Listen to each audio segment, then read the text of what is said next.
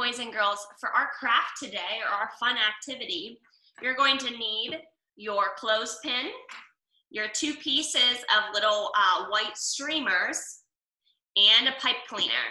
All right, so to get started here, what we can do, I want you to go ahead and grab your clothespin here, and you can either paint it or color it with a marker. I'm gonna color mine with a marker, and I'll show you what this should look like here.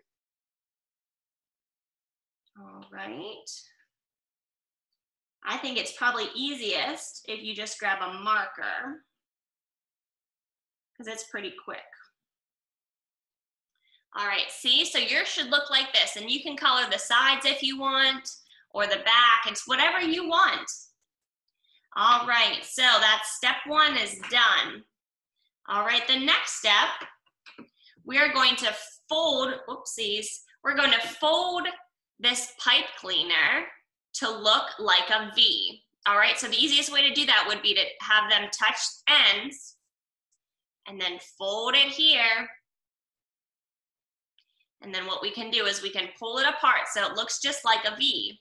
And if you want to, you can make little curly cues at the end. That would be their antennas. All right. So the next step then would be to grab your 2 streamers.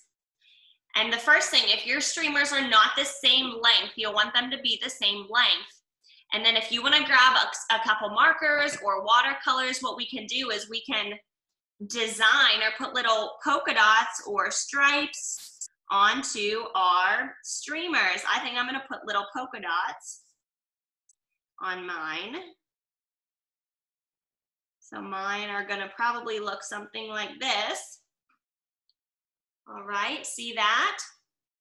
And you can go ahead and design yours. I'm going to pause the video for a second so that we can color our streamers, okay? I'm going to pause. All right, I'm back. So I just made a little design with mine.